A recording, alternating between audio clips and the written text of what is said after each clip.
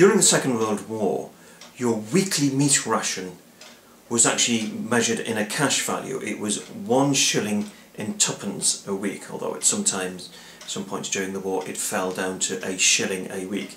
Now typically that would buy you just over £1 worth of meat. Now if you went for cheaper cuts, obviously you'd be able to get a bit more. Go for an expensive cut, you get a little less. Now sausage meat was at times rationed as well. It was from 1942 to 1944. So we've gone out and used one of our week's ration of meat to buy a pound of sausage meat. Now the important thing to remember is that during the war you had to make that meat ration last as long as possible.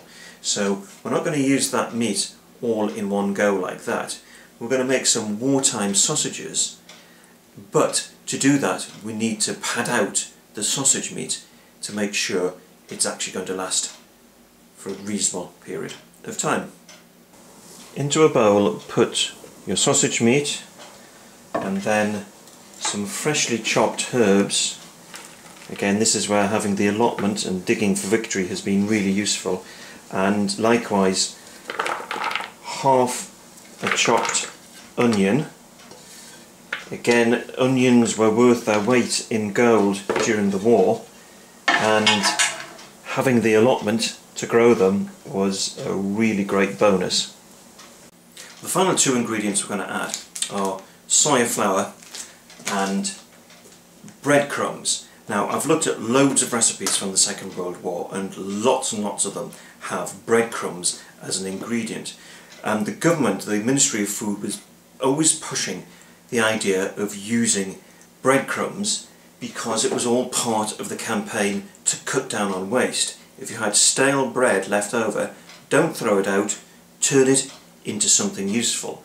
And that's why the Ministry of Food produced so many recipes that included breadcrumbs.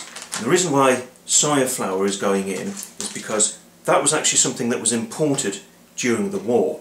Very high in protein, but it is quite a food, it's a concentrated food as well, which is why it was able to be imported, and we were prepared as a nation to use some of our valuable shipping space to actually import that into Britain. But if you bought sausages during the war, you almost certainly would have had soya flour in them anyway. So we're going to add in a few tablespoonfuls of that into the mix, and about the same volume of breadcrumbs as we have for meat, for sausage meat. After you've mixed everything together, you then need to roll them out into sausage shapes. So there we have it, one plate of wartime sausages.